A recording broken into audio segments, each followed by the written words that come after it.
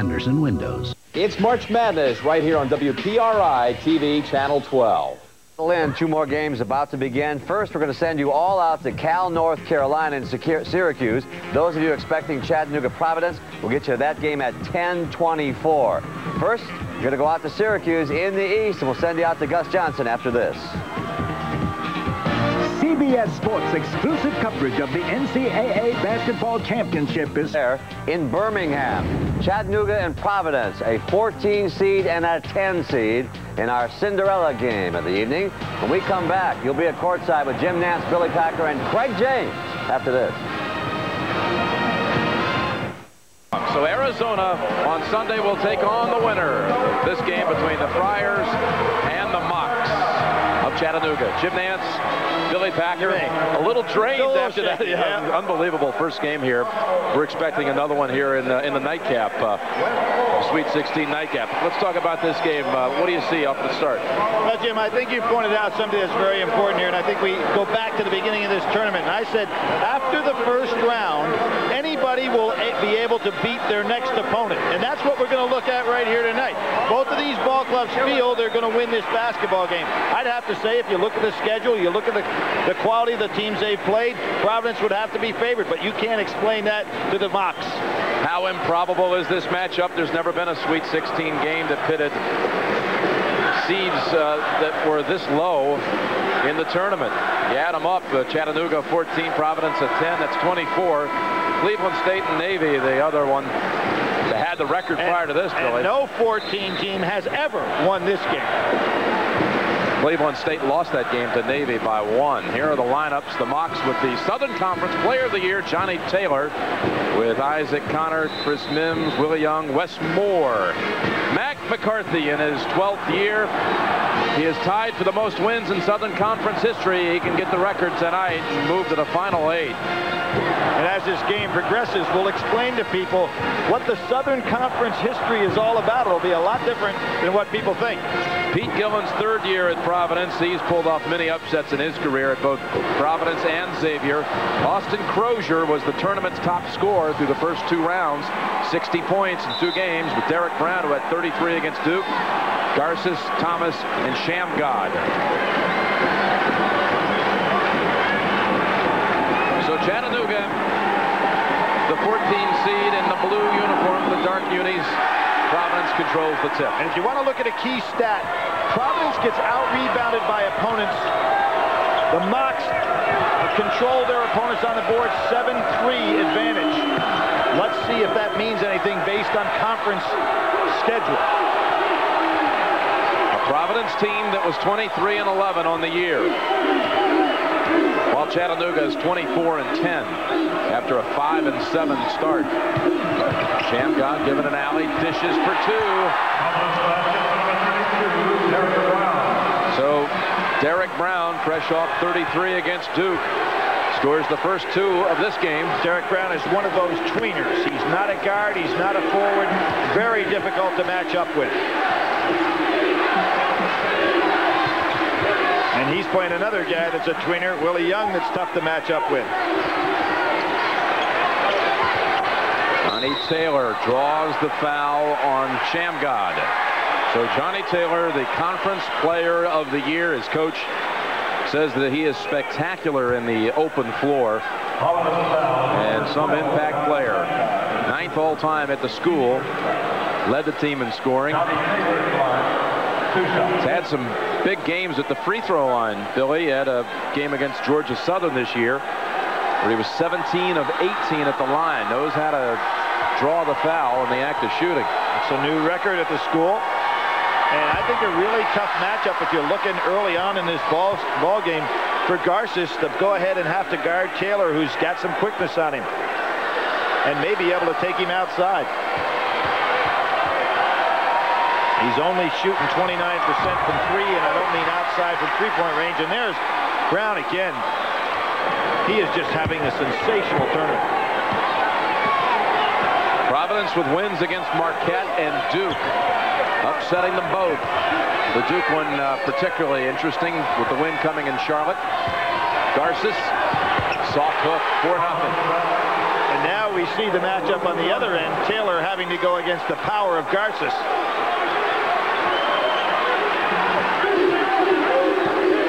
Chattanooga with upset specials over Georgia, which was the 3 seed in this region, and also the 6 seed Illinois. So they've knocked out an SEC and a Big Ten team. They'd like to knock out the Big East tonight out of this tournament. Providence the last hope for the Big East. On the switch, ground now on Moore. Moore staying away from the ball. He's their primary assist man. Mims. Officials missed that. Crozier knocked Mims to the floor. Off the Friars. Chattanooga on February the 10th let the world know they don't want to be known any longer as UTC or Tennessee Chattanooga. It's just Chattanooga. Well, they've changed the logo. They've changed the mascot. Great leader by Connor. And Connor changes the scoreboard to register the first 2 for the Mocs. Shamgod for 2 more for Providence. He just overpowered Moore. A great story in college basketball as Moore walked on last year for the Mocs, and by October 15th, it didn't take but a couple of days to show that he meant that he was going to be a star. Oh, what an assist to Johnny Taylor from Wes Moore. Jim, there was no way for Taylor to catch that ball, much less put it away. Watch this back screen, but Crozier was waiting for him. Crozier is 6'10". Moore not only caught it, but finished it. So Taylor.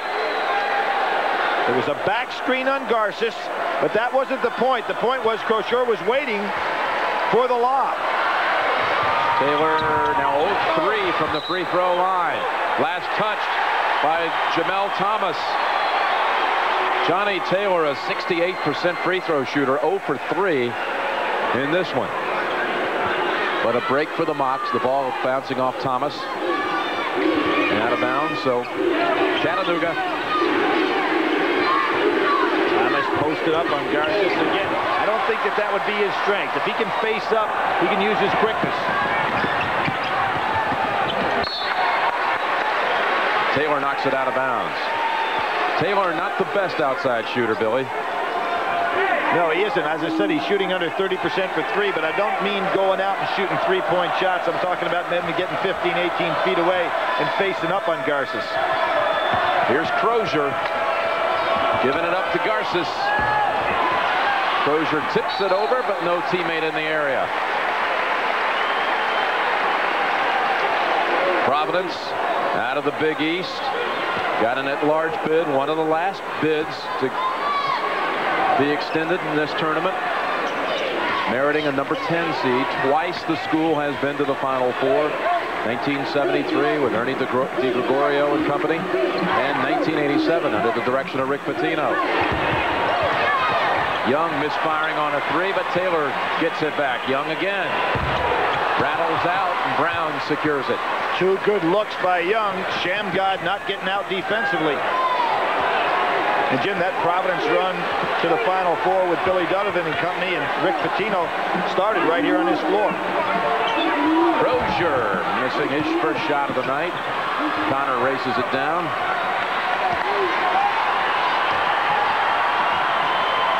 Here's Taylor with the 3. Off the mark early, although he has 4 points. 1 on a jam. Both teams settling in. They really don't have a flow for how they want to play this game. Here's Garces just knocking Thomas out of the way. Good defensive play. Shamgod taking it all the way and rattles out. It'll go to the line for 2. Foul on Moore. Quite a bit of difference in the athleticism of Shamgod and Moore. And he can feel it right away. He's taking his power and going right by Moore. Jason Murdoch comes in for Providence. He was a starter as a sophomore and part-time also starter. Other points of his career. His cousin, Eric Murdoch, great player at Providence. Yeah, number 2 all-time scorer at Providence. Shamgod to shoot 2.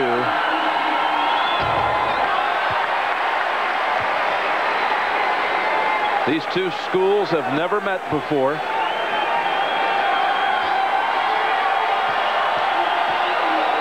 Only a 66% free throw shooter. 7-4 Friars. First time tonight, little full court pressure. Nice job by Murdoch coming over in the double team. Providence chasing. In they go to Mims. Off balance and count it. And there's the man that really put the Mocs into the NCAA tournament. Had he not made the tip in Greensboro, North Carolina for the Southern Conference Championship, they would not be here. A nice leaner. Yeah, he hit that game winner against Marshall in the final. That was on Crozier, and Crozier with an early second personal.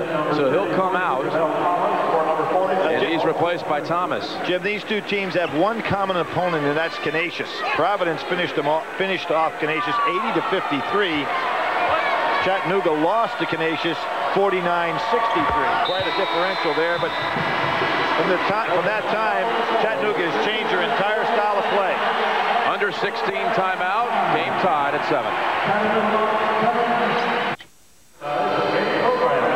Chattanooga and Providence tied. The Big East got 4 bids for spots in this tournament. The 97 edition, after advancing 8 teams to the Final Four in the 80s, only 1 in the 90s. Syracuse last year, Billy. And Jimmy, you talk about upsets in this tournament, as we just saw before. Of course, Chattanooga opened up with a 15-0 run on Georgia. That's probably, as far as upsets in this tournament, got to be one of the biggest. Connor off the miss of Brown. Game tied, 7-up. Moore hiding out in the left corner.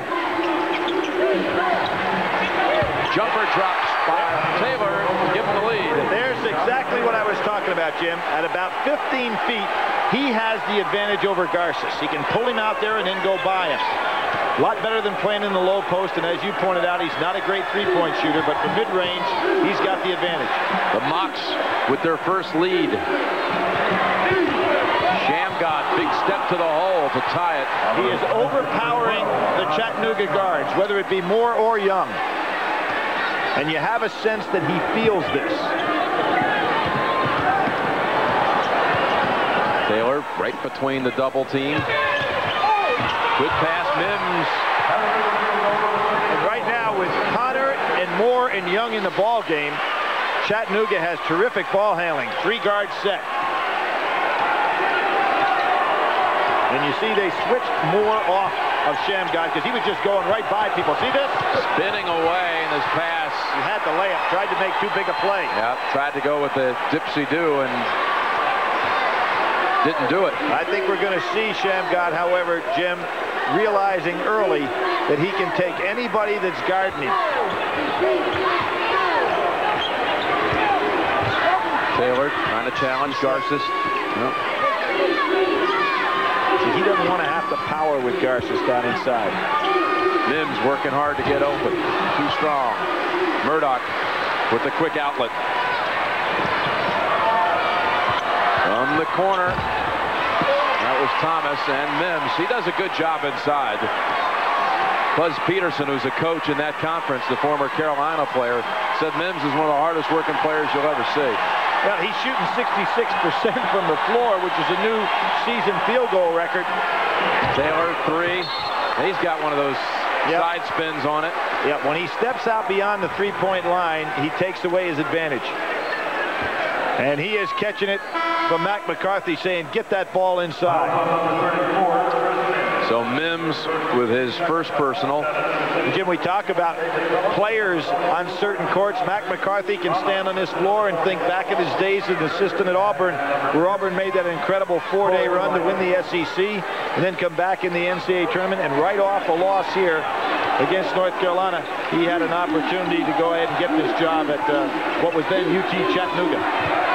Crozier to the line for 2. Crozier took Collier right away. Good help on the weak side by Taylor. Crozier, 39 points against Marquette, and inside of that statistic, he was 15 of 15 at the free throw line, which was just 1 off the NCAA tournament record. of a perfect 16 of 16, and here he misses this one. Jimmy's shooting 90% from the free throw line. You got to go back to think about big guys that shoot from the free throw line, the Larry Birds, the Christian Leitners, but 90% on the year. How about that technique? It's like you draw it up. The 16 of 16 tournament record shared by Bill Bradley and Finis Dimbo. I didn't realize Dimbo was that kind of free throw shooter. I didn't either. The Senator was one of the all-time great pure shooters. That was off of Wright, who just entered the game. Corey Wright, 5'8" guard out of New York. And created havoc against Duke University when Pete Gillen went to the small backcourt.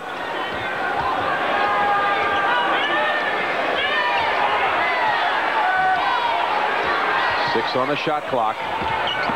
Young puts it up. Phillips battling for it, and Murdoch comes away. It's a tough break for Young because he lost the ball. There goes Shamgod again, just exploding by people and can't finish. Missed the chippy. He has got to be getting frustrated, Jim. He's just absolutely just blowing by whoever's guarding him and then not finishing. Sometimes trying to get a little too fancy. That time just misjudging the layup. Collier now in the game. Missing the jumper. Shamgod over to Wright. Crozier, he'll take the three. Moore, smart play, tips it over to Taylor. So sure, right now, not getting anything going. Jim, in that game where he scored 39, he made one from 70 feet. But tonight he's 0 for 2. David Phillips has come in for the Mocs, number 21. Top right corner. There's Phillips, freshman. No whistle. Got fouled on that shot. 11-10, Chattanooga, and Crozier to the line for two. Excellent hit ahead by Wright on the play. Crozier really getting up and down the floor, Jim, for a big man. That's kind of interesting when you watch these matchups. Nobody from Chattanooga can handle Shamgod. He's going out of the ball game right now, but Shamgod cannot handle Young either. Pete Gillen giving him a little rest, letting him settle down emotionally here.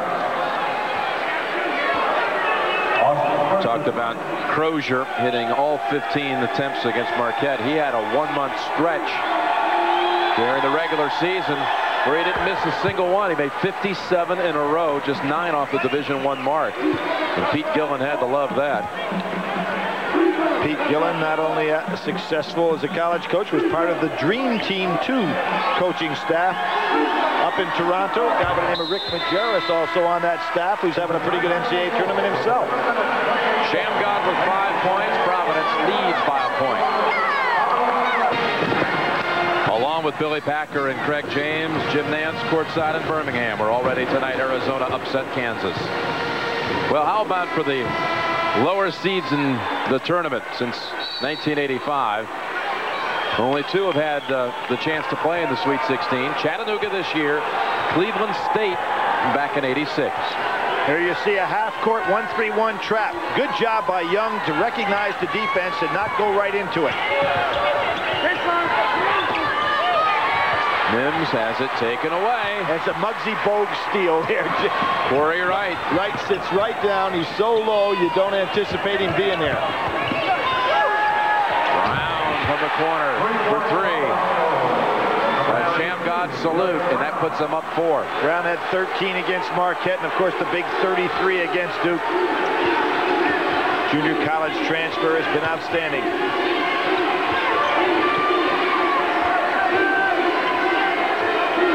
Against the zone, Mims doing a nice job coming to the ball. Connor 3. Chattanooga's missed its last 7 shots. No call. They thought they might have a charge and Murdoch converts. Well, what happened there, Jim, is Young misjudged. You know, one of the things, if you're small, you're quick. And Wright is extremely quick. He stopped on a dime, and Young anticipated he'd have to run through him. Good job by Wright. An 8-point run for the Friars. Collier inside.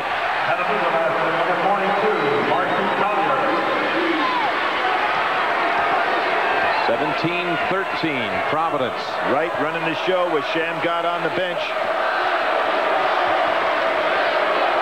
We talked about Chattanooga changing their style of play. They tried to start the year in a run-shoot mode, and after Christmas decided, there's that great touch by Crocier. After Christmas decided they're going to be a half-court team.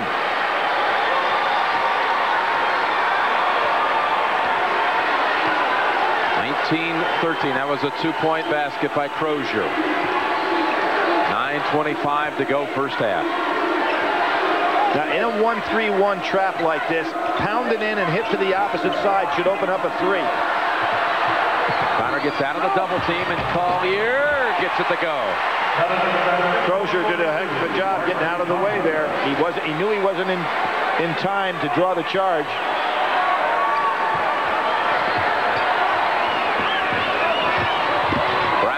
Driving. Again, no charge. Mims thought he might have it. Collier's really been doing a good job off the bench on the boards, as has Phillips. Phillips, the freshman, cuts it to 2. Yeah, Billy Collier's come in with 4 points off the bench. Against Illinois, he had 12 points, 6 rebounds, picking up right where he left off in that game. Over the top, and Phillips makes the steal. No, he had a foot on the line. Shamgod returns. Garces also. Jim, Phillips, just a freshman, was recruited slightly by Louisville. Most of these guys are junior college transfers or walk-ons, not big recruits. Got a 20-second timeout called by Providence. The first #1 seed to be eliminated was the most unlikely one of all to lose a game in this tournament, Kansas.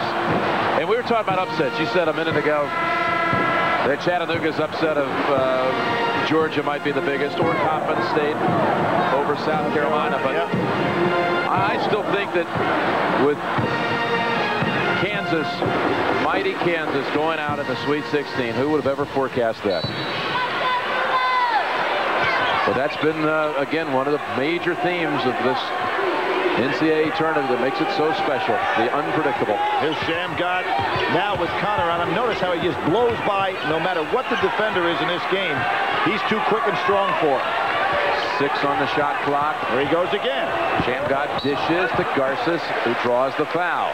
Shamgod can really switch gears and switch direction in a hurry. And Jim, he's got a body on him that even if you defend and try to go ahead and touch him a little bit with your body, he's just too strong. And he's got to recognize right now what he's got available for him tonight, and he can have a huge evening. Starter at the point for Chattanooga returns, Wes Moore. That foul was on Phillips. So Garces at the line. Billy, he's only made 31 of 76 on the season. That's 41%. And you ought to tell you by that number that he really doesn't go to the offensive glass that much and doesn't draw fouls when he's in there. You would think your postman and it'd be over 100. Yeah, 34 games to this point. He's averaging about 2 attempts a game. That's all. He should be shooting over 100 free throws.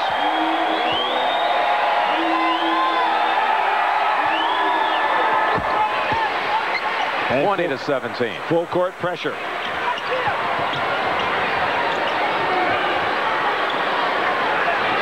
Chattanooga with a good job of breaking the pressure. No goaltend. Ball was still on the way up, they rule. Right to a corner. Shamgod. Brown off balance. Brown a lot like Dickerson in the first game. Tough to guard because he's got that intermediate game, the 15-foot jump shot.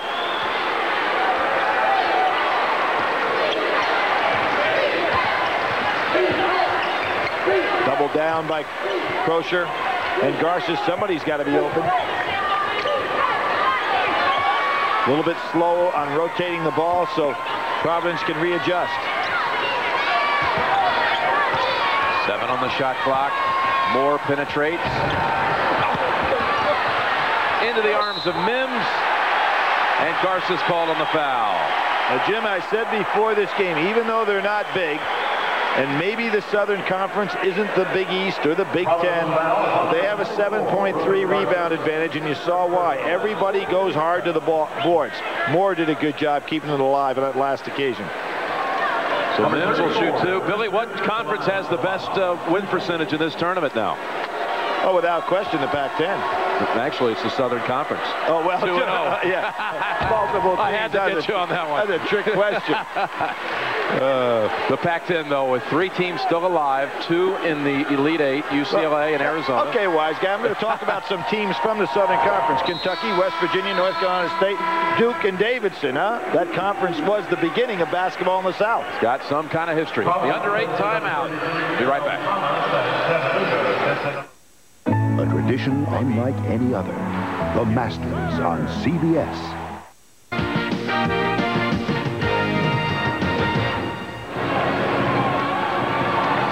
Chattanooga Providence, a 2-point game. Providence leads. Let's look in on North Carolina and Cal. Out in Syracuse, just coming out of a timeout. North Carolina leads 23-19. Vince Carter did start. He's got 7 points so far. Well, what Cal was, to get back into the game, Pat, Cal was down 19-10, and then they took away Carolina's transition basket. Carolina's zone is causing Cal a lot of problems, and Randy Duck has 0 points. He's having a hard time shooting over those tall Carolina guys on the wing. Yeah, both teams, Carolina made a few three-point shots early, but both teams have played effective zone defense, and it's going to come down to this kind of stuff, perimeter shots. And that hit a wind draft, because that didn't get any iron. Cal's starting guards scored 13 zip. Can't give him 2 looks, though, can you, Coach? No, you can't give that guy 2 looks. And I think the other thing is Cal's not aware. Until you play against him, you don't know how big Zwicker is. So some of the inside shots that Cal is getting, Zwicker is being really tough on them to score inside. And they're playing with Zwicker up high in the zone. And what he does when the ball swings back to the top of the circle, he comes up and he's an awfully difficult target to shoot over top of. Carolina has had 5 points in the last 8 minutes, and they lead by 5, and we'll keep you up to date on this game as one of our late games here on CBS. The Pac-10 team playing here on Friday night. George Raveling's been waving that flag all night in front of us. Well, Cal's kids have been really tough, Pat, because they could have been blown out of here. Carolina started the game in just great fashion. And they lead by 7. Let's go back to Birmingham, courtside. Providence leads 22-18 now. Let's go back to Jim Nantz and Billy Packer. Jim? All right, thank you, fellas. We'll look forward to seeing you at halftime as well. Here, Crozier hit a shot in the lane, and Garces has converted the first to 2 free throws. So 23-18 Friars. And Jim, on that last occasion, the Mocs went into a zone for the first time, realizing this penetration that Providence has been getting is causing problems. Let's see if they stay in it or go back to their man-to-man. Back to man-to-man now. 6:30 remaining in the first half.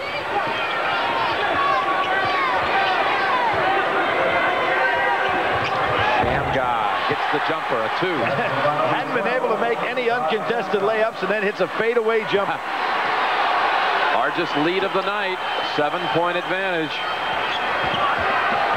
Connor traveled. Good job and a smart play by Shamgod, because he anticipated the pass was going to be thrown to the left. Took away the passing angle, and was no place to go. Only the 4th turnover of this game. 3 of them by the Mocs, only 1 by Providence. You've got Moore, the primary ball handler, 124 assists, only 28 turnovers. Njai missed the jumper, and foul called against Garces. So they bring in a 7-footer off the bench at Providence, number 34. Garces has his 2nd personal. Dongo Njai, the 7'1" freshman from Senegal, in for Providence. Collier will test him with the hook. Garces pulls it down. Those are powerful rebounds by Garces.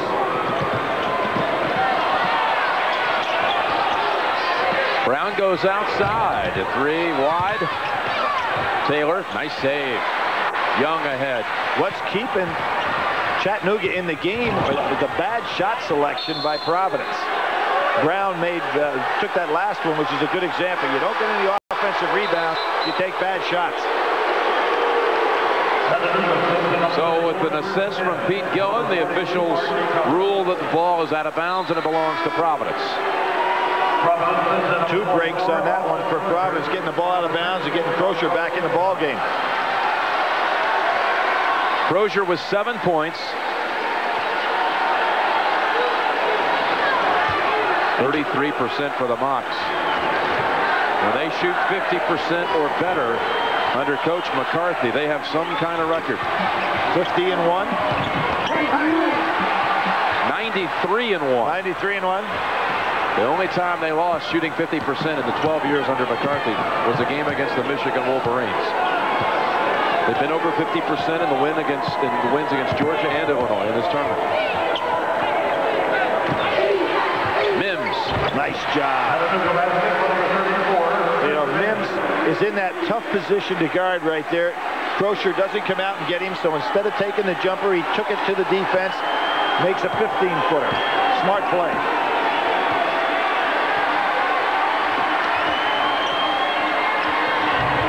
Inside the Garces no look that worked last week. You see again, Jim, when you take bad shots, there's nobody ready to rebound.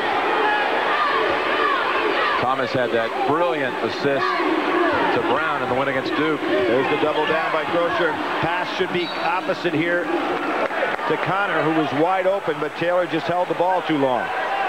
4:17 remaining first half. Chattanooga trailing by 5. Taylor with 4 points. And they were the first 4 points of the night for the Mocs. Nothing since then. He keeps trying to post up on Garces down inside, and Garces is too strong for him in there. There's where he can do well, and great steal. Thomas reached in, and a tie-up arrow still belongs to the Mocs. Jim, you mentioned, and we talked about right here in Birmingham where that club in '87 with Billy Donovan played so well. Donovan, Steve Wright, Delray Brooks, Ernie Lewis. They beat UAB to Austin P, Louisville, then that great upset of Georgetown, their nemesis from the Big East, and got knocked off by Syracuse in the Final Four. 5 on the shot clock. Long. Connor gets it, though.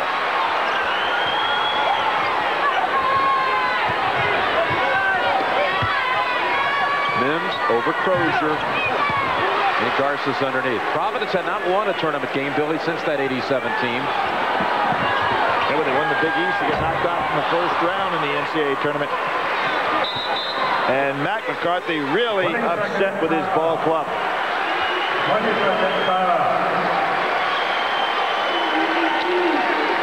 Actually, he's shouting out there, and the reason that he got that opportunity when he was at Auburn is Sonny Smith had laryngitis, so he got a chance to coach the Auburn club. And has been so successful at Chattanooga. Louisville came from behind, trailed big early to Texas, but then put them away by 15. And will play the winner of Carolina, California, with Carolina up late first half. I don't know, you know, Denny Crum has won multiple national championships, been to the Final Four numerous occasions, but to hear him say this is the worst shooting team I've ever had, just think of what a great job he's done with Louisville this year. He got one of the gutsiest players in college game, DeJuan Wheat, playing with injury. Taylor drops it, +1. Every time Taylor takes the ball at the 18-foot mark and then makes his move, he's been effective. When he sits down in the low post, Garces has too much power on him. But when he goes from 18 feet on into 12 or 15 to 12, he's been really effective. The foul was the first on Thomas. And Taylor 0 for 3 from the line. He's now 0 for 4. He's had 34 on 2 occasions this year. Chattanooga there for the rebound. 25-22. Again, when you look at Providence Club, they never take shots where they have somebody in to rebound. So they're getting killed off the boards, even though they're the bigger team. Technical called on both sides. Double technical. Called on Murdoch of Providence and Connor of Chattanooga. I really like that, though, Jim. You know, where officials take control, penalize both guys, set the stage for the game. You're not going to put up with any more of that. They'll not shoot the free throws. Where's the arrow? The arrow belongs to Providence. So they lose possession. Mims leads all scorers with 8, but Providence leads the game by 3. We'll be right back. We're seeing Connor and Murdoch right here. Now watch what happens, the altercation between the two. There's a push. No, I'm going to retaliate. There's another push. Now watch what happens right here. Excellent piece of officiating. Comes right in and said, nope, we got the technical foul on both of you guys. We're not going to have any of that. Good piece of officiating. Sets the stage for the game. Providence inbounding. So a technical call on each player and a personal on Connor and Murdoch. Providence gets possession because the arrow belonged to Providence. Bad pass by Thomas. Mims to Moore, and the Mocs with a 3 can tie it. Crozier had excellent offensive position down low. The pass just not there.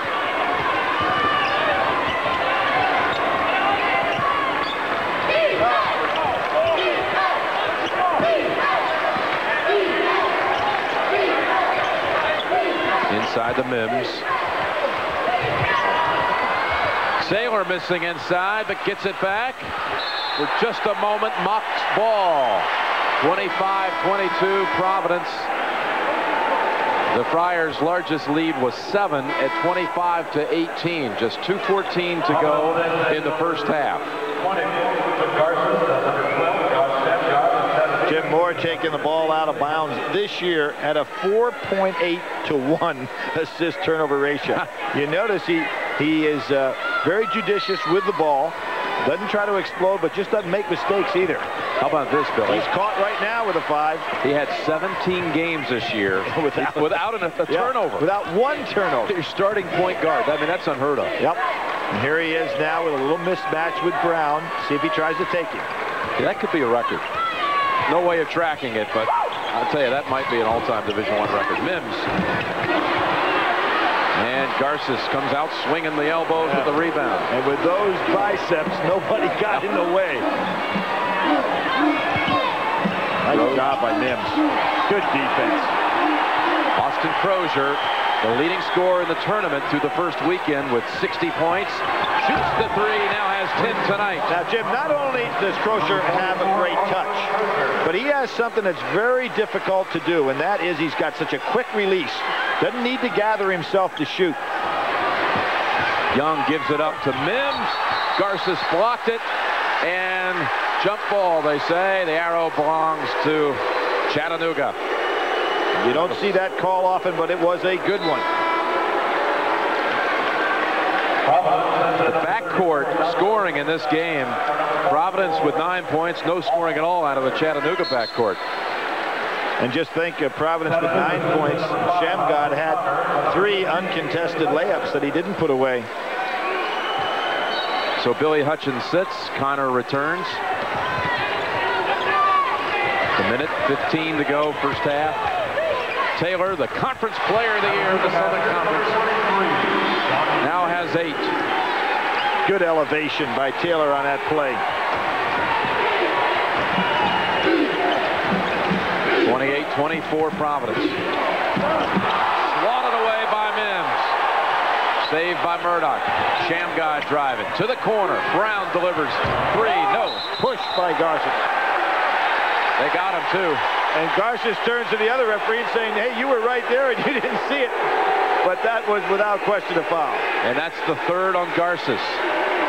Here is that block by Mims. How about that timing, Jim? Ball on the way up.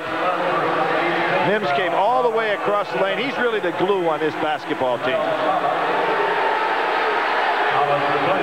It'll be a 1-and-1 at the other end for Johnny Taylor, who is 0 for 4 tonight from the free throw line. Crozier, after a brief rest, comes back.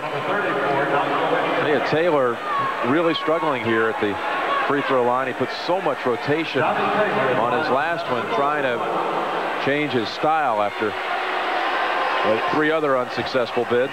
Well, Coach McCarthy changed the style of the team in midseason, but it's a little late to change style of your foul shot. 0 for 5.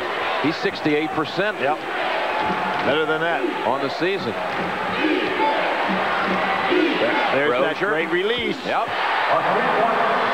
We're talking about one of the quickest releases that I've seen for a big man in college basketball.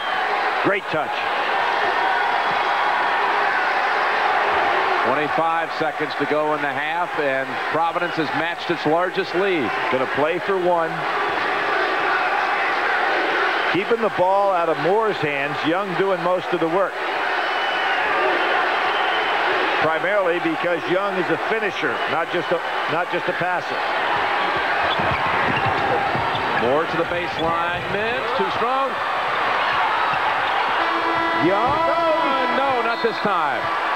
At the end of the first half, Providence 31, Chattanooga. That's the end of the first half with the score. Providence 31, Chattanooga 24. And CBS Sports exclusive coverage of the NCAA Basketball Championship will continue after this message and a word from your local station.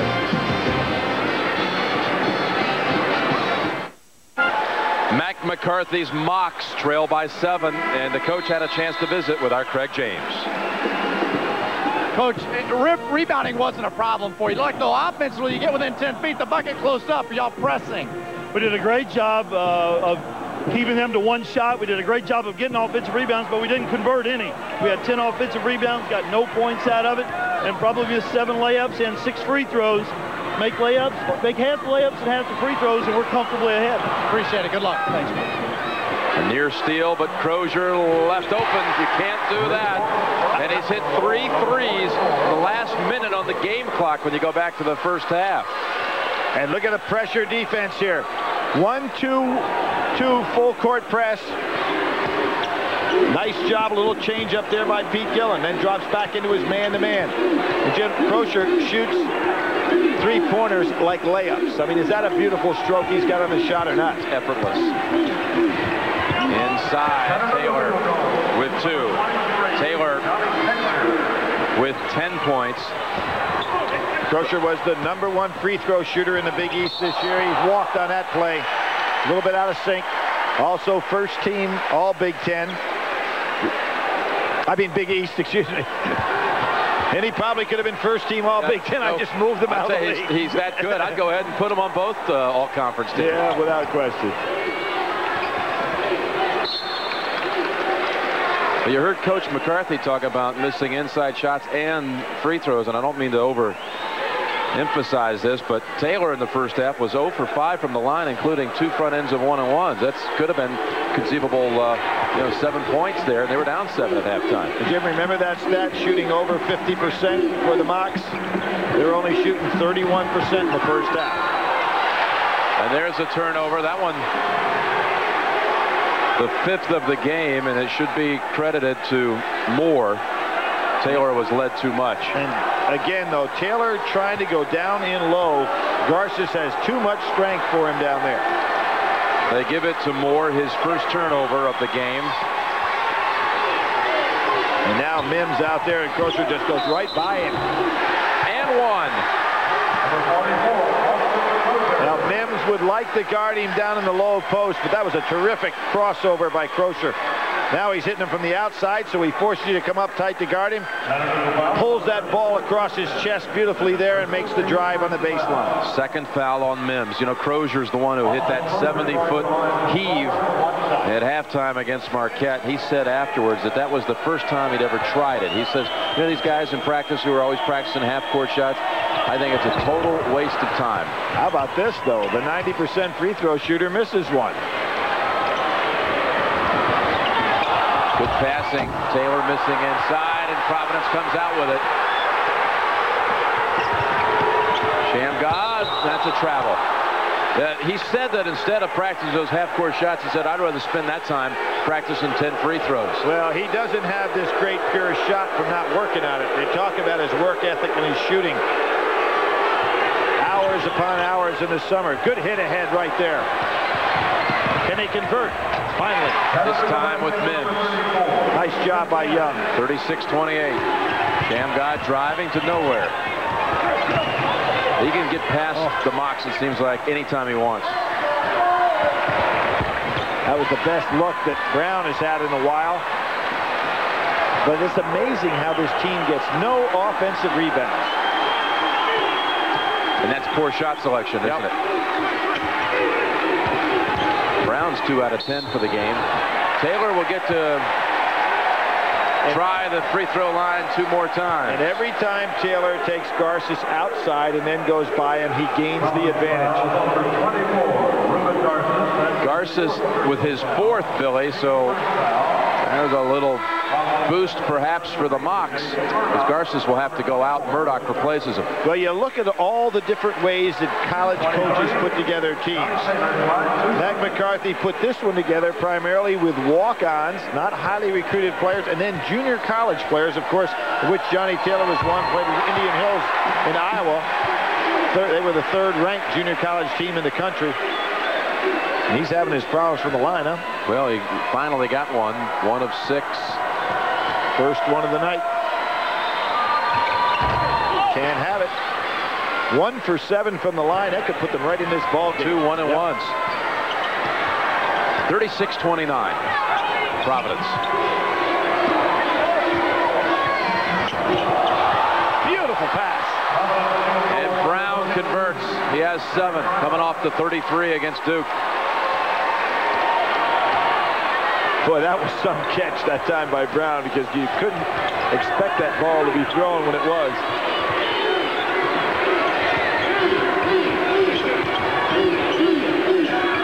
Connor, 3.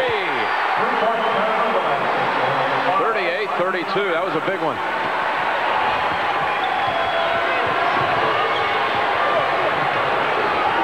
Largest lead was 10. That was just a few moments ago. It's down to 6.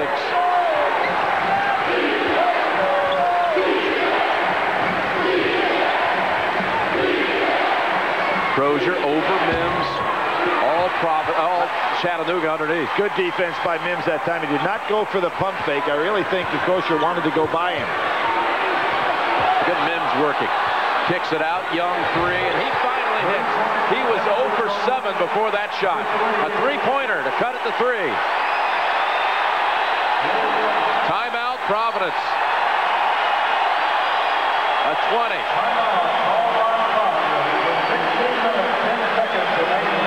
Now they call it a full. 16-10 to go in the game. 38-35 Providence. Father Fergus, he's been in the band for a long time at Providence, also the team chaplain. Well, we've got here tonight a lot of the brain trust of the past of Providence. Joe Mulaney's here, Dave Gavitt. Dave, who was at one time the commissioner of the Big East, where he had to be neutral. At one time, of course, the head of the NCAA tournament committee, where he had to be neutral. But tonight he can go back to his Providence roots, where he was one of the outstanding coaches in the country. Thomas hits the shot to go up 5. And Young misses the short one. Well, he hits his first basket of the night, then misses the short one. He's getting a little frustrated. Murdoch, open lane, and he says, wait a minute, what are you guys doing here? I'll go ahead and take it. Providence stays in their 3/4 court trapping. Now they just drop back to man-to-man. Looking like they want to up-tempo this game a little bit, Jim. And here's where Taylor's been effective. Mims goes off the rim. So out of the timeout, Providence playing smart ball here. Murdoch.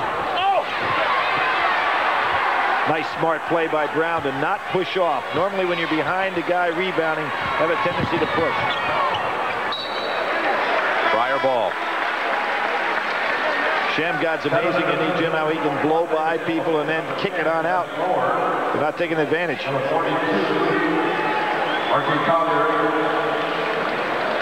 Providence, the 10th seed in the Southeast, had a 10-point lead in this half. At 36-26, Chattanooga cut it to 38-35. And Pete Gillen said, "I've seen enough." He called a timeout. Out of the timeout, Providence with a couple of hoops to go back to 7 in front and looking for more behind Thomas. There again, another bad shot. Chris Mims is taken out. He's a little shaken up, stretching the leg. Collier gave him good minutes in the first half and comes right back in and does the job here.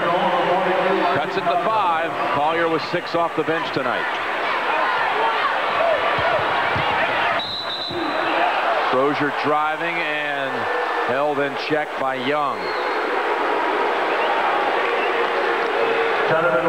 The last time a team from the Southern Conference made it to the Elite 8 was back in 1976. It was VMI in 76 that made it to the Elite 8. One of the assistant coaches on that team was that man, Pete Gillen. Brown short on the 3. He's having a tough night from the field. Well, now, wait a minute. The Southern Conference, Jim, has sent some guys to the Final Four. West Virginia. Preceding that, yeah, 59. But the last time they had one in the last 8 was VMI, 76. Foul on Shamgod. The conference is 76 years old. And you look at the ACC and the SEC, almost every team went through the Southern Conference at one time. Well, I looked at the guys that made up their all-time team. Frank Selvey, Jerry West, Hot Rod Hundley, your friend, Will Hetzel, and Dick Grote, the former great 2-time All-American from Duke University. So a Hall of Famer or 2 in there. 2-sport star. That's the Pittsburgh Pirates. Travel on Young. And Frank Selvey, Jim, against Newberry, scored 100 points while playing at Furman in the Southern Conference. That's a record that still stands to this day. College record holder in Division I. Conference twice had teams make it to the championship game. North Carolina, that's right, Carolina, 1946. That was with Bones McKinney on that basketball team. Ben Carnevale was the coach. Shamgod missing. And the other was West Virginia, 59. They made it to the finals, losing to Cal. I've never seen a team be in the lead and take as many ill-advised shots. Oh, that 3 would have cut it to 2. Connor just missing. Shamgod to the trailer, Thomas. They play like they're on the playground a Sunday afternoon, the last game of the day. And just, you know, guys are so... They're taking passes and shots. Like they're 20 points ahead. Yeah, like they're 20 points ahead in the game, exactly. Just ask Georgia and Illinois. You can't do that against this team. See, there's another example. That was no one and even Pete close Gillen to that. has seen as much as he's seen enough, just as we have. He wants a timeout, any kind of timeout. Fellas, he's going to say, what are we doing here? Yeah, exactly. This is the NCAA tournament. This team's beaten Georgia, it's beaten Illinois. You're 1 game away from the last 8. The possession of the basketball is so important. Minnesota and UCLA, 1 and a 2 seed, playing for the Midwest Regional Championship tomorrow. Clem Haskins and Steve Lavin, what outstanding jobs they've had done this season. And Kentucky against Utah, also a 1 against a 2. How about that Utah-Stanford game? Brevin Knight ties it up, puts it in overtime. That was some night of basketball last night, and we had one to kick it off here tonight. Wasn't bad either. This one, who knows? We could have another one right here with 12:45 remaining. Chattanooga trailing by 5. There's Wright again, so low to the floor. No travel call on Crozier, even though he was rolling around, and Taylor ties him up. The Mocs get the arrow. Have the arrow. That's about the 4th time tonight where Wright, who is down to the floor so low that somebody puts it on the floor and he gets the second dribble. Jason Murdoch in for Providence. And Jamel Thomas out. Phillips in for the Mocs, number 21. And let's see if that timeout by Pete Gillen will settle his team down into some kind of offensive structure when they go on the other end. And if you're Mac McCarthy standing over there, you've got to like the fact that your team is still within striking distance. The longer they can stay in the game, the underdog, in my estimation, the NCAA tournament always has the advantage. They got to change the shot clock. It's on 15. No. They had a tie-up situation, yeah. so. And they retain the ball.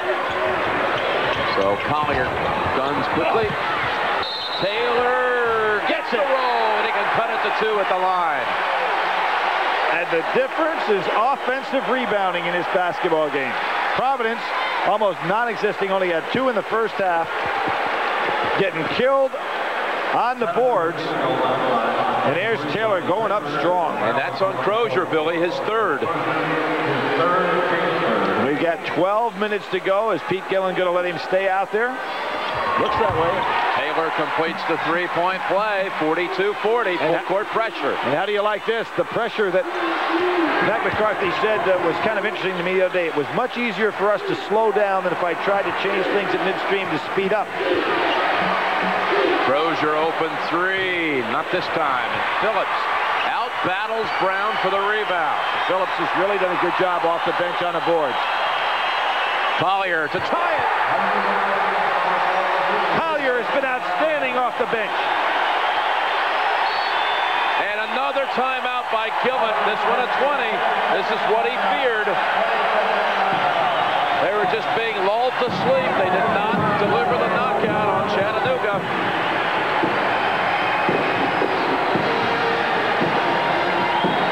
You know, you could almost feel this coming, Billy. Absolutely. Providence has just been, you know, letting them stay in the game, taking shaky shots and passes, not putting the ball in the hands of the proper people. In the case of Crozier, you have a guy who's having a terrific basketball game. You've got to let him shoot the ball.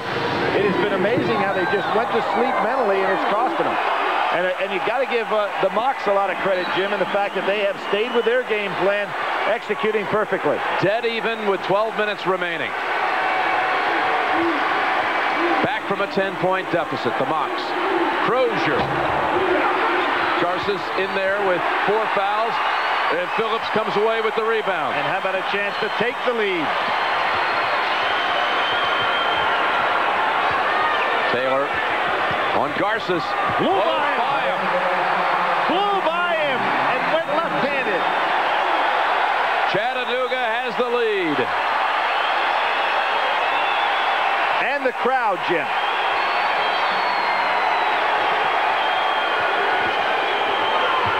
Brown, no.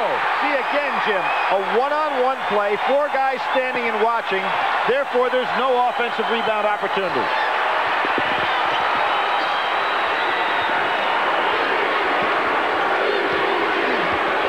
Big night for this man. Collier dumps it inside, and the steal by Murdoch. Providence has missed its last 7 shots, and a whistle before the shot. Foul on Connor. Much as we saw with Brevin Knight last week, Shamgon has the opportunity to go by people and create an offense within himself. A timeout on the floor. 18-6 run for Chattanooga. With the Mocs leading 44-42. Taylor with 16 points, 6 rebounds. But shooting 62% in the second half, the Mocs. There's Joe Mullaney. You talked about him earlier. Yep, Joe Mullaney, one of the real brilliant basketball minds of all time. 320 wins at Providence. Garces ties it. Whenever they set up in an offensive set that makes some sense, they seem to be able to score. Let's check the defense. A 1-3-1 half-court trap.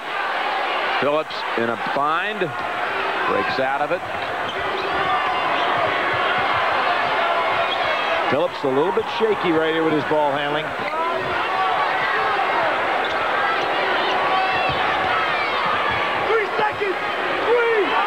Having a tough time finding the shot with 8 on the clock. Connor drives. Collier. Boy, is he having a big game, Jim. Puts it. Oh, it rattles out. On the floor, Mims and 1. Offensive rebounding. Collier and Mims have been just sensational.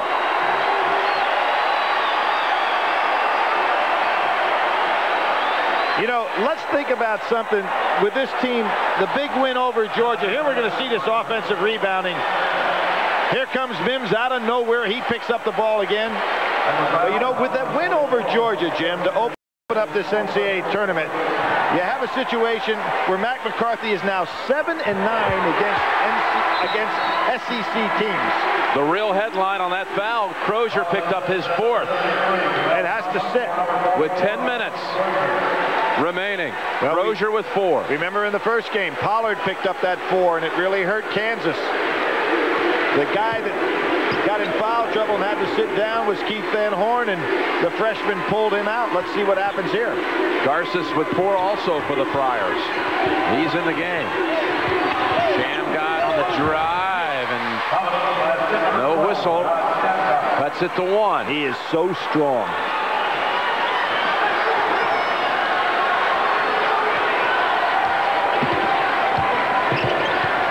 And they stay in the 1-3-1. It's pretty effective. A steal by Garces. He'll take it all the way for the lead. Young fell down on the... Oh, he's all right. It looked like he got hurt there, but Garces is limping badly. And there's that 1-3-1 half-court trap. Pretty effective so far, Jim. Connor, three-pointer. Mims, he called the timeout. They grant it to him also, a 20. That's a play that this season has become very fashionable. Well, a terrific job on Mims' part. He not only gives you the effort, he's thinking out there. So Mac McCarthy, who replaced Murray Arnold as the head coach at Chattanooga, he had directed the Mocs head coach McCarthy to 4 NCAA tournaments before this year, and they lost in the first round all 4 times by an average of 27.5 points per loss. Well, you have to talk a little bit about where they were seated, Jim, going up against much superior personnel. Murray Arnold, by the way, an outstanding basketball coach in his own right. Now down at Okaloosa Walton Junior College, where in 1995 he won the National Junior College tournament. Wow. Still fondly remembered for what he did for the Mocs. Yeah, they haven't been Division I for their history, you know. Chattanooga trailing by 1, 8:45 remaining. Taylor lost the handle. Got a break there. Off the Friars. And Garces is limping out there, so Taylor ought to take advantage of it a little bit. Try to continue to beat him with his quickness. 7 on the shot clock. Connor in the lane. Goaltending. No chance to make that block.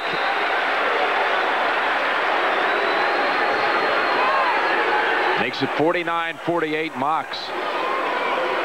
You see this kind of trying to block from behind, and there's Garces going up. No question, a ball on the way down. And a heated discussion involving Shamgod and Phillips. And Shamgod, in the good sign of sportsmanship, goes over, shakes Phillips' hand. Well, you see a lot of that. Even as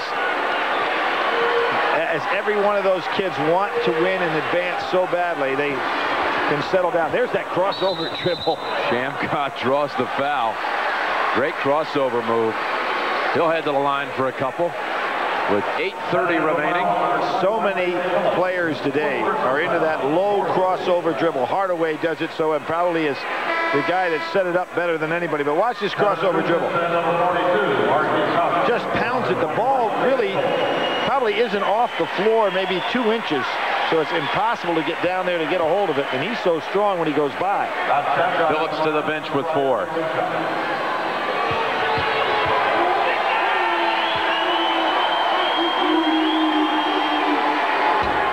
That ties it.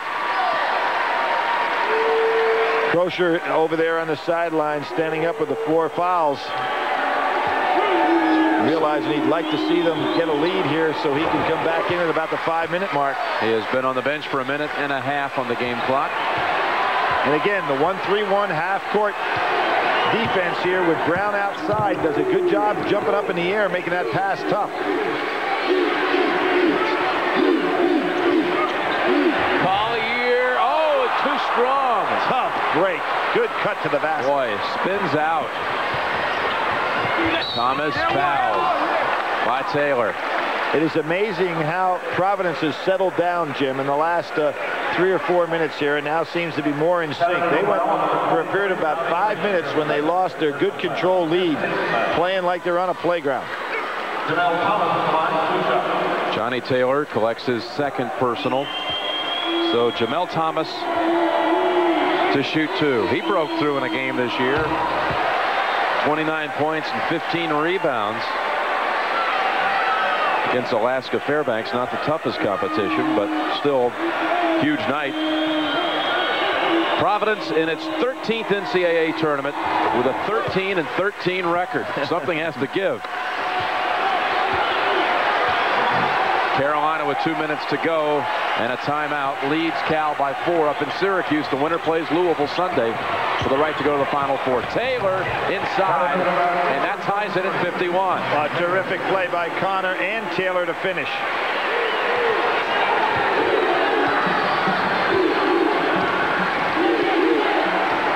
And notice how Young is backing off of Shamgat. And, he is so aware of his ability to drive by him that he dropped off and didn't pick him up to inside the top of the key. Shamgat recognized it, took the shot. He had a toe on the line, so it's only a 2. Wow, is he quick on his feet. Tell you, Collier wants it and wants to foul out Garces. But first the 3, wildly thrown. Saved by Brown. Here comes Providence with the 2-point lead. I'm surprised with Mims and Collier down there and Taylor that the Mocs aren't going inside. Shamgat dumps it. Garces scores. He's Providence by 4.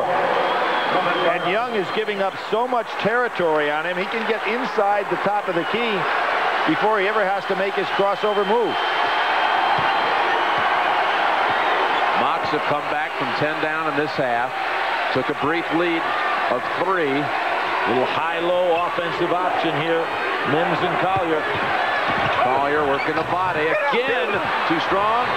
Misses. He's missed 4 layups. Working so hard on the inside, giving him a big night off the bench. But Jim, plenty of time if you keep going down inside. Something good to happen. There goes Shamgat again. Thomas 3. Got it. They cannot handle Shamgat's penetration. Suddenly up 7. And Crozier ready to come back in the game with 6 minutes to go. I'm kind of surprised that Pete Gillen is doing that because he's got a lead here. A full timeout called by the Mocs. 7 unanswered by Providence to move in front 58-51. A tradition unlike any other. The Masters on CBS. 2 active games underway right now in the Southeast. You're watching Providence. They lead Chattanooga 58-51. Meantime, winding down in the East in Syracuse. North Carolina leads Cal 58-54. Let's go courtside. Once again, we reset the game for you. Both teams with 18 fouls. 1 20-second timeout remaining for North Carolina, none for Cal. Each team with 2 full timeouts. And the possession arrow in the favor of the Tar Heels.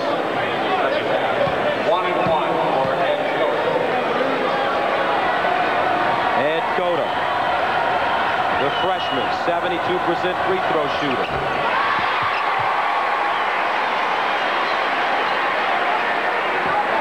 Meanwhile, over in Birmingham, Providence 9 points in front of Chattanooga. Kansas already being upset today by Arizona. Our first #1 seed going out of the tournament. Second shot off the mark. Stewart with the rebound. If things going according to Hoyle, there's never been, all of the #1s have never gotten to the Final Four. And obviously, it's going to happen again this year. 39.2 to go. Back in a moment. All right, and let's bring you back to Birmingham now. We'll keep you posted on that. 39 seconds left to the finish of that game. Back to Birmingham, where 5 minutes and 2 seconds left. Let's go back to Jim Nantz and Billy Packer. Jim? Well, Well, Pat, while we were away, Jamel Thomas hit another big three to put the Friars up by 10, 61-51. Jim, some great defensive plays inside by Garces. And he really is limping badly on that stress fracture that he has in his foot. But tough kid. He doesn't want to come out there. Crozier is back in the game with 4 fouls for the Friars. They picked up 10 points on the Mocs with Crozier out. I'm kind of surprised Pete Gillen brought him back in at the 5-minute mark because, first of all, they had momentum without him, and secondly, you want him to be down the wire because he's a great free throw shooter. Mims comes out with it. That's Providence's first miss after 7 straight connections. Time still left to go inside. The Mocs just can't get one to go in close. Taylor this time. And it's an 8-point game with 4:30 remaining. Mims and Taylor and Collier, who is now on the bench, really doing a job. And look at what it's going to be, a little 4 corners. And I'd hate to chase this guy.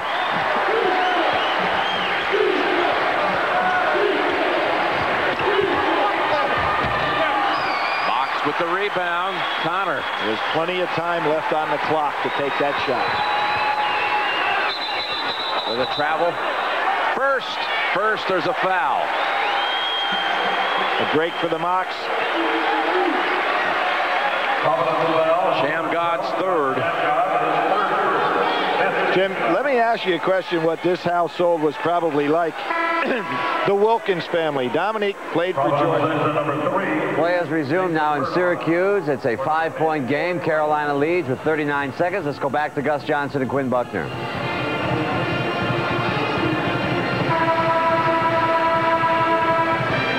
North Carolina trying to advance to the Final 8 for the 18th time. 39.2 seconds remaining, and they're leading at 59-54. Carolina, they trailed by as many as 7 at one time. However, they've kept their composure and fought their way back into this game, and they have the lead. They've done a very good job of doing that by staying aggressive offensively. They also have done a good job. They've rebounded the ball extremely well. We talked about how Cal has out-rebounded their opponent by 11. Carolina is looking at a 38 to 38 rebound. And a whistle and foul inside as Duck raises his hands. 22.5 remaining. Carolina, you start to see the smiles on the floor from Williams and Jamison, and also the kids on the bench. You saw Coach Dean Smith do, I mean, that's about as much emotion as you're going to see. Just a little shake of the fist, just to kind of say, hey, job well done. He just kind of shook his fist to the guy saying, good job, because he knows this team had to fight back through a pretty adverse time the first 10 minutes of the second half. California really came out with a lot of spirit. Antoine Jamison, though, he also came out with spirit. 20 points, make it 21. They go along with 8 rebounds. The difference was Carolina was able to establish some inside game, where Gonzalez never did anything inside for him. Neither was Grisby able to. McQueen. Out of bounds. Off California.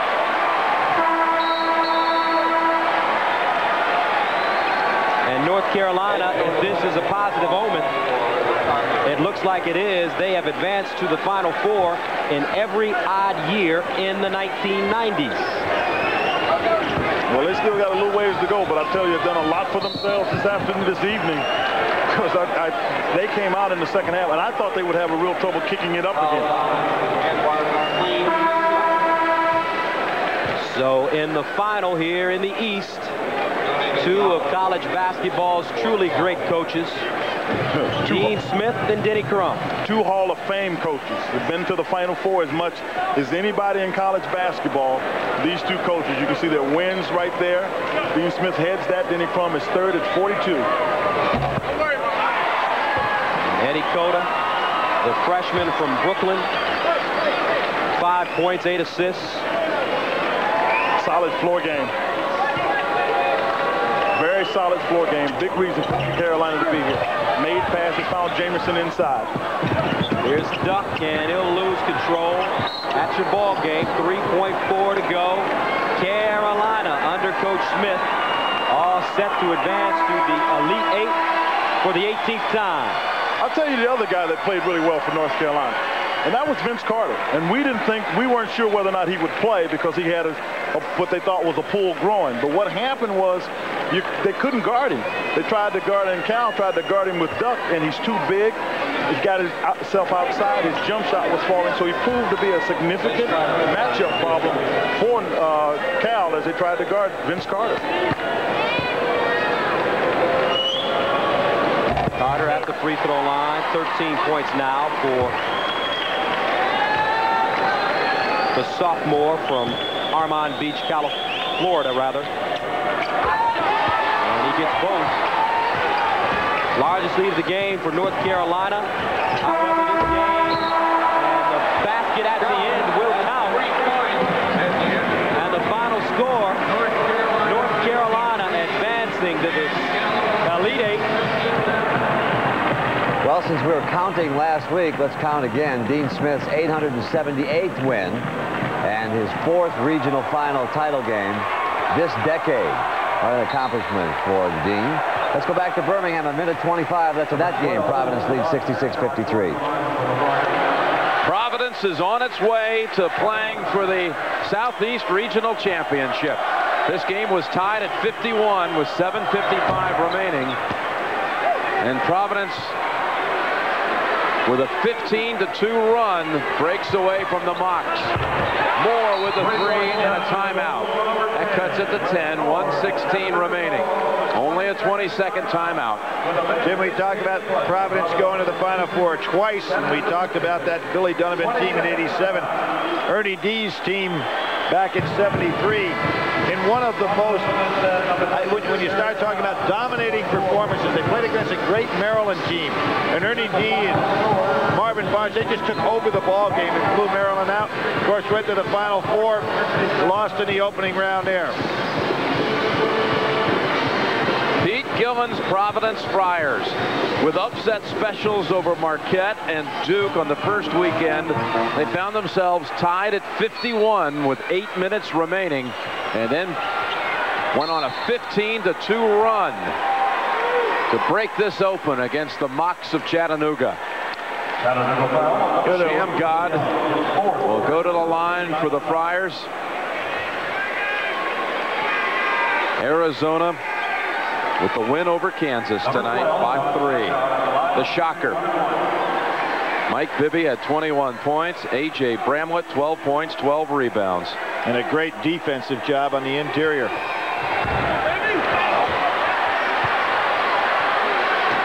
Well, Jim, a 14 still will not win a game in the NCAA tournament at this level, huh? Never been past this point. Uncharted territory.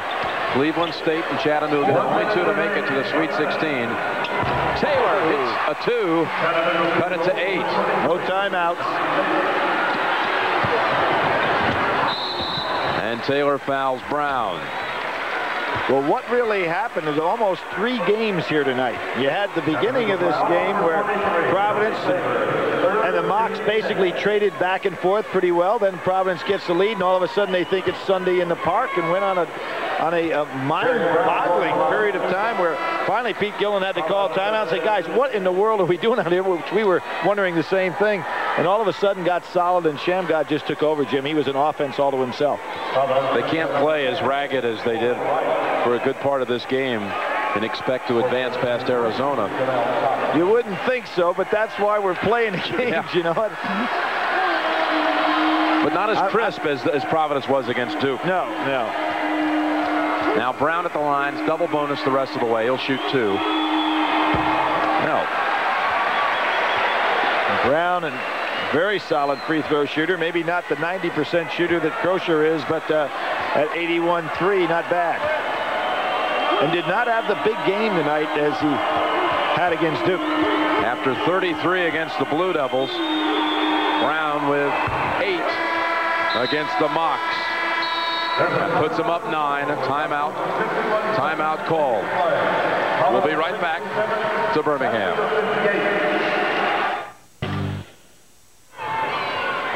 51 seconds to go.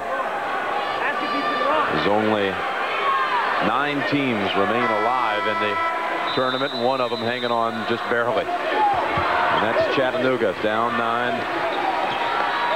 48 seconds to go. Young penetrates, cuts it to 7.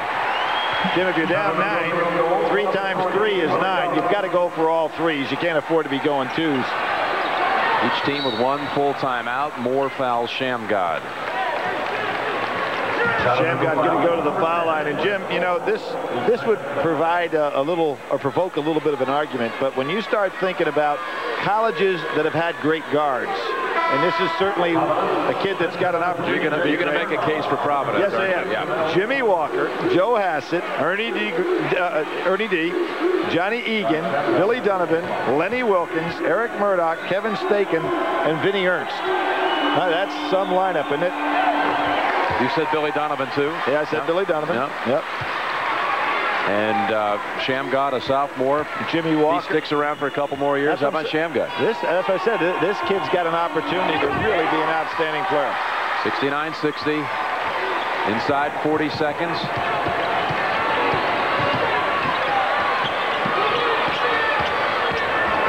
Moore outside. Young with the 3. Down to 6.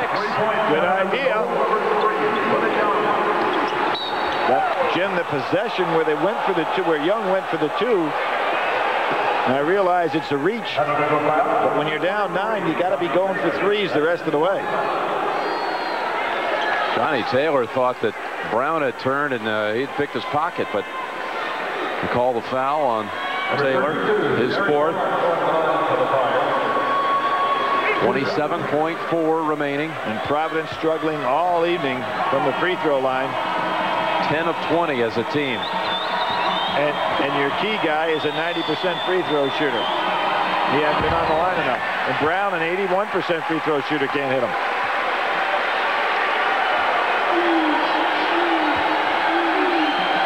I don't know what the rebound totals are, but they're probably going to shoot under 50% from the foul line and be out-rebounded and still win a ball game. They're being out-rebounded by 7 Isn't that amazing? That's a 7-point lead. Those kind of stats don't put you in the winning column very often in an NCAA tournament game. And Mims makes it a 5-point game. Here's Crozier. Now, smart play here, because you get the ball to Crozier, who's a 90% free throw shooter, and that's who ought to be touching the ball the rest of the game. Crozier hit with his 4th foul with 10 minutes remaining in this game. He went to the bench with Providence trailing 45-42. When he returned, Providence was in front by 7. I was saying statistically a bizarre game. That's a storyline that's rather bizarre. That doesn't make any sense. No, it doesn't make any sense at all. 90% on the season, but only 3 out of 5 tonight. He'll shoot 2. Boy, for kids that are watching, you want to see a foul shooting technique. Steps up there the same every time. He made 57 in a row at one time in the season. He missed 3 tonight.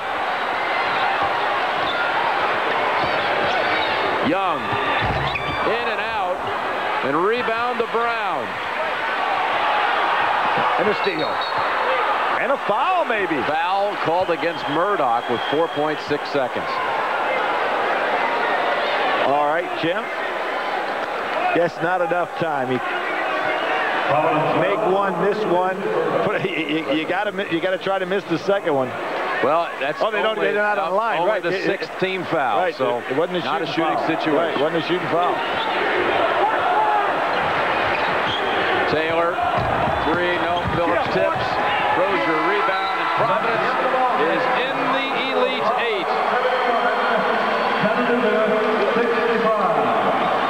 And a hearty congratulations to Mac McCarthy and their magical journey through this tournament to the Sweet 16.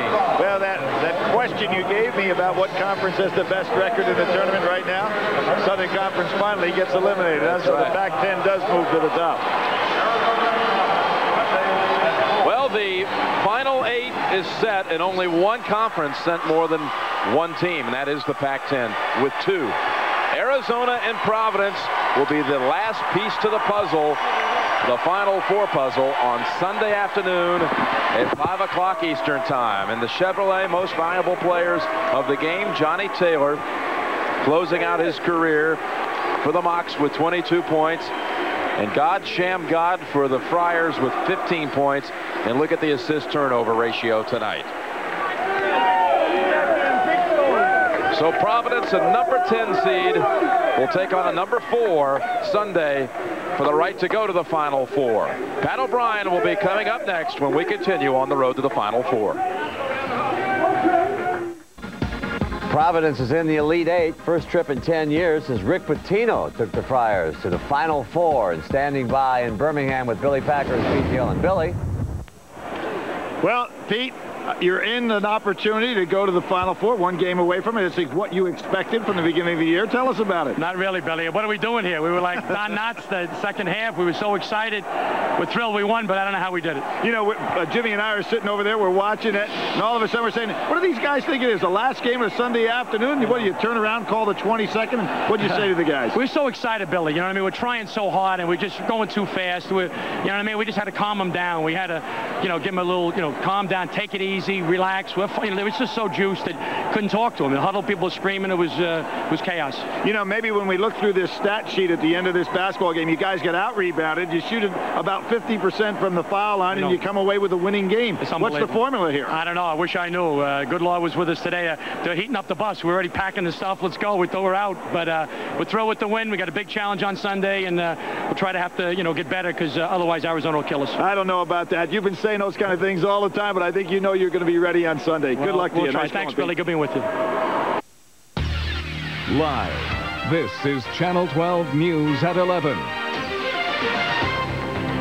For the first time in 10 years, the PC Friars are going to the Elite Eight. All around Southern New England, signs of support for the Friars as fans gather for the big game, and we have live team coverage. Hello, everyone. I'm Karen Adams. Friars fans around New England were glued to their television sets waiting to see if Providence would make it into the Elite Eight. And sports anchor Joanne Marcino is here with us now, and now they're one game away from the Final Four. Can you believe this? It's pretty giddy. It does not stop at this point. The run continues. They win tonight. They beat Chattanooga 71-65. Jess Atkinson is down in Birmingham, Alabama. Jess, can you believe it? Joe, I tell you what, Karen had the exact phrase, waiting around to see if they would advance, because for the longest time, you'd think they would. They had a 10-point lead, and all of a sudden, back comes the Mocs, and it's all tied up. The Mocs even took the lead, and then at the very end, it's just almost unexplainable because PC winds up running away with this thing. They have the 6-point win. They are at Pete Gillen, and a couple of the players are in a press conference right now. Let me take you straight there, and we can give a listen. We was kind of in the slump, so, I knew the best way to play is to try to push the ball like I was doing earlier in the game. And I just was lucky to find an open man and make baskets, make big baskets that we needed. And I just was looking to step up, because everybody on our team could step up. We got people on our team like Jason Murdoch that don't never come here, but he had big rebounds that helped me get the outlet to push the ball. If it wasn't for guys like him and Corey, I wouldn't be able to do things I do because we would never get fast breaks. But it just went my way today, and I just thank God it just went my way and we won. Sham, over here, how early in the game did you know that you could take pretty much any of their guards off the dribble, which you did basically the entire game? Well, it wasn't really about knowing. It's just that today, I kind of felt good. I was practicing all week with Coach Henry, and shooting jump shots and shooting pull-ups. And then once my pull-ups start to drop, then I know, it's kind of hard to guard me if I'm shooting my jump shot real good. And today it was rolling, so I just kept attacking.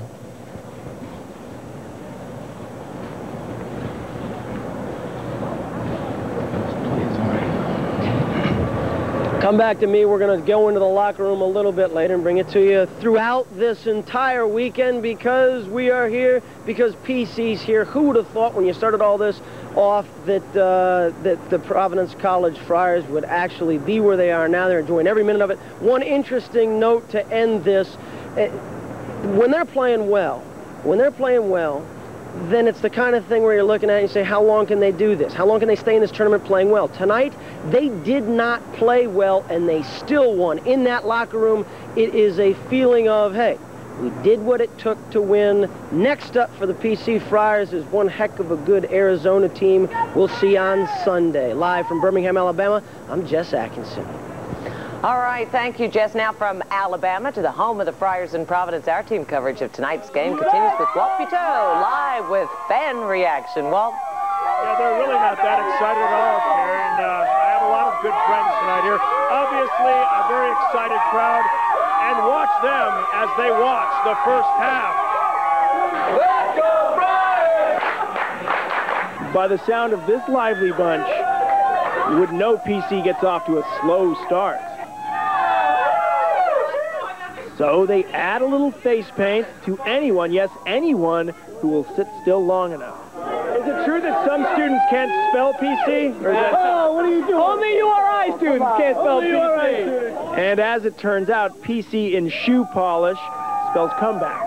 They always start off a little slow, but they'll pick it up towards the end of this half and about halfway through the second half. Maybe do the ritual on him. All right, we got the face paint on now. It's all over. We're going to the show right now. 10 minutes into the game, and the PC lead is 8. The crowd on Eden Street even louder.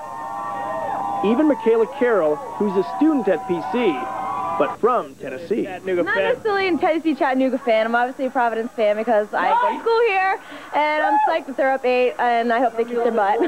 As the Friars start to clean up, so does Sarah Pruneau. What are you doing? I'm cleaning. You're cleaning already? Yeah. It's not even halftime yet. I don't want my parents to see a messy house with beers all over the place.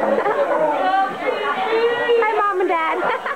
And at the half, her house is tidier and the Friars mightier, leading by 7. You know, a 7-point lead is a good cushion going into halftime. It's good to see a local team doing so great considering their PC and everything. Hopefully they'll carry through it to the second half. It'll be fantastic, let me tell you. And, of course, they held on to that lead. In fact, I guess they increased that lead, and they're obviously very excited. And the word of the day, if you will, is... We are indefatigable! Karen, I will be swallowed by this crowd, and for the time being, I will send it back to you. I think that's wise. Thank you, Walt Buteau, reporting live in Providence. And thanks to all those students for letting Walt be part of the party. And glad to see Sarah to be such a responsible adult out there. It's good to see Walt making friends. Yeah, you know, we need to put him with people like that. Now, for the plays of this game, Joe is back to give us some highlights on that big game, that big win. We're going to give you some plays now, plenty more in sports, but we'll start you out easy right now with second half highlights. The Friars returned to the Sweet 16 last night for the first time in 10 years, and this morning, they're calling themselves elite. PC, the 10 seed, Chattanooga, the 14 seed, and your Friars running it up on the Mocs in the second half. Austin Crozier was unbelievable. They needed to get him involved. He's getting others involved here, to Jamel Thomas, to Jason Murdoch. PC, 42-35, and Chattanooga not backing down, though. Collier inside, up strong, and we're tied at 42. Johnny Taylor puts the Mocs up on the next possession, and Chattanooga feeling good. A little early celebration, but God, Sham God, head and shoulders above the competition. They respect the dribble. He drops the 3, or the J there, rather, and PC back on top, and that's where they stay. Sham to Jamel, 64-53 with 2:40 remaining, and Sham handling it the rest of the way. He goes to Murdoch, to Ruben Garces, and this is a nice finish here with 2 hands. Yep, PC, 1 game away from the Final Four in Indianapolis, 71-65, your final. We have plenty more for you coming up a little later in sports, Karen. You know, right at the end of the CBS sports coverage, and they were doing the quick interview with Pete Gillett, he just seemed like he was just a wreck. But I mean, I'm sure it is a very draining experience. Oh, but he was, you know, and he speaks fast anyway, but he was really wound up for this. But it really is exciting. All right, thanks, Joe. Big night tonight for Friars fans. Of course, stay with 12 News for complete coverage of PC's trip to the Elite 8. And as Joe said, they will meet Arizona on Sunday. And that's a, you know, big upset tonight with Kansas being beaten and Arizona going into the Elite 8. And maybe that'll look good for the Friars. So that, you know, I'm obsessed about talking about the game, and I'm not really interested in talking about the what. Actually, I just want to inject here that, you know, anything can happen. Look at Kansas, lost by 2 or 3 points, and anything can happen. Anything can happen. It was, you know, it is exciting. We get caught up in all that. This is such an accomplishment for the PC Friars because I don't know how much anybody thought they would do going into this tournament, but especially after going up and down throughout the season and finishing the regular season the way they did. But they certainly are rolling now, Karen. The PC Friars are now among college basketball's Elite 8. They come into the NCAA tournament unranked as the 10 seed in the Southeast, and they tear it up, beating Marquette, Duke, and Chattanooga. Pete Gillen giving the Friars direction, and Sham God going with it and taking them all the way. Sham a little inside and out move here. The pass to Derek Brown, and PC on the board first. Sham getting his early as well. Watch him here with the handle. Watch him go behind the back, continue in off the glass, and PC up 6-2. Chattanooga's Johnny Taylor way up in the first half. Westmore delivers, and that's just plain nasty. Check out the replay here. Look how high he gets up. It's well placed, and that just hurts. Wow. Crozier concerned there. They do it. Watch it. They get Crozier involved, though. Very comfortable from the top of the key, and PC up 31-24 at the half in the second. Crozier picks up right where he left off.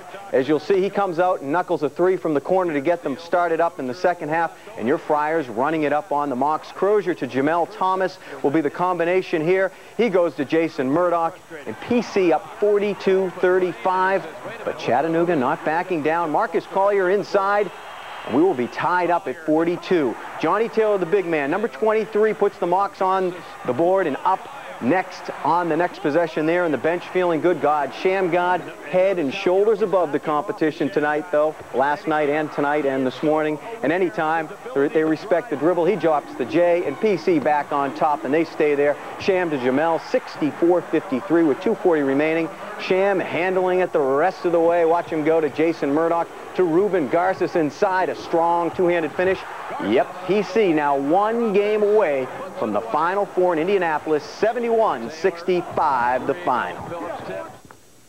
Today, I kind of felt good. I was practicing all week with Coach and Coach Henry, and shooting jump shots and shooting pull-ups. And then once my pull-ups start to drop, then I know, it's kind of hard to guard me if I'm shooting my jump shot real good. And today it was rolling, so I just kept attacking. When Austin got in foul trouble, we said, Sham, take over, and he took the ball, went one-on-one a lot, penetrated, gave it to Ruben, I think, for a dunk once, hit a jump shot once, if I believe. He was great. He just took the game over, my humble opinion, for about 4 minutes when we really needed him. And we got Austin back, and Jamel made a couple of gigantic threes.